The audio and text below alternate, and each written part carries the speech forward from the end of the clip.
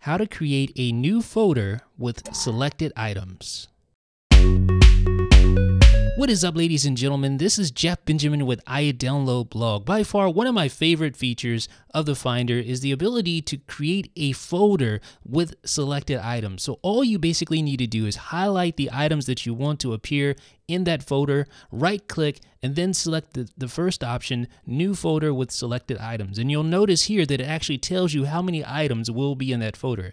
In this case, I have 5 items highlighted, so it's going to create a folder with those 5 items. And I really also like the animation that happens. It's a slick animation, and as soon as the folder is created, it's ready for input. That means that you can quickly rename that folder to something original. So I'm going to put in test folder. So all of this makes it just super easy to quickly create a folder with a custom name on OS X.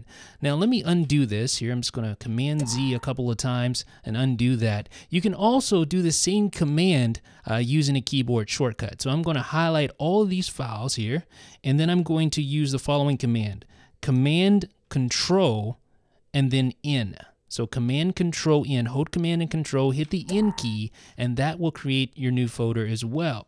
Now the big advantage over that method, the keyboard shortcut method, is that you can actually do this with one single file. Whereas when you right click on a file, say you selected this file here, this image, and you right click on it, there is no option to create a new folder with this item here. So what you would have to do is select at least 2 items, and then you get that option to create a new folder with the selection.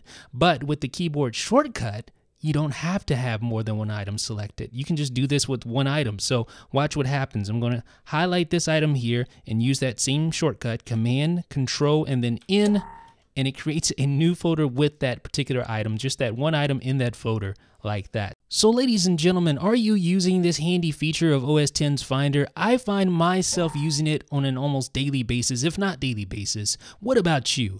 Let me know what you think in the comment section down below. This is Jeff with iDownload Blog.